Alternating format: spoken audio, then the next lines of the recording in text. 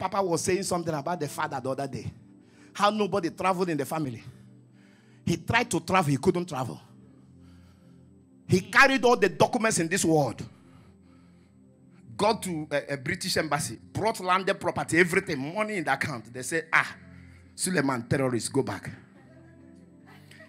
He now managed, got South African visa. He got the South African visa. As he got the visa, he flew to Abuja to stay close to where he's flying from. He doesn't want to miss this travel. Somebody just came. Give me your passport. I will put American visa inside in 3 days.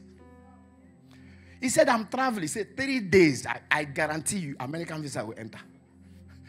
The person collected the passport and disappeared. The person showed up 3 days after the South African visa has expired. He now went home. He said, Papa, I need knowledge. Where is this matter coming from? The father said, we have suffered this thing in this family. Nobody travels in this family. The only place you can travel to is Mecca. The only person that tried to travel to France, they gave the person stroke. He said, okay, now I know I will break it.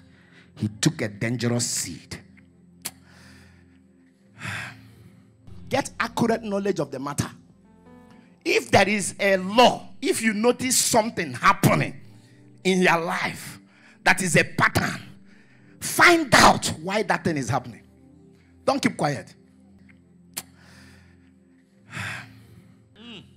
We must live above any law. Amen. Because God is my shepherd. Amen. I don't know that law that have kept you bound. Whether it's a law of the land, whether it's a law of your family. They said nobody will marry. That evil altar. As you jump up and shout amen, I scatter that law. Let that law be destroyed.